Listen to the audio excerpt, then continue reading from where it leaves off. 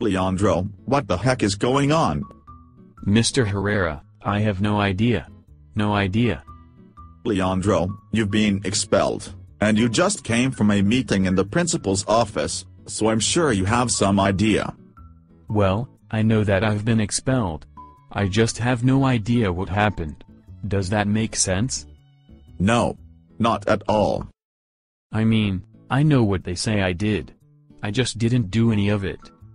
Explain to me first what they said you did. They say that I've been cyberbullying the new student Chris. I thought you and Chris were friends.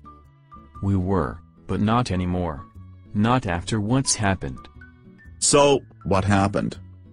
They say I harassed Chris on Facebook, that I photoshopped fake photos of him, and that I even started a hateful YouTube campaign against him, but I didn't do any of it. Why do they think it was you? Well, all of this was done using my online accounts. So, your accounts were used to cyberbully him. It seems that the evidence points to you. It may seem like that, but it wasn't me.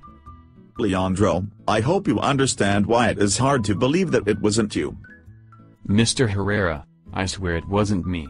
Somebody was pretending to be me. It's identity theft. Why would anybody want to steal your identity? I don't know.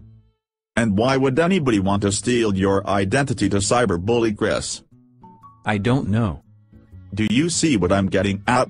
Leandro, I've always believed in you, but I'm having a hard time believing you now. Mr. Herrera, I need help.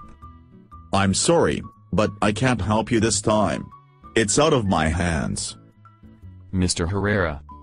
Look, you know that I'm not tech-savvy. Maybe you have some friends who can help you. You need somebody to analyze the digital evidence and prove you are innocent. But who can help me do that?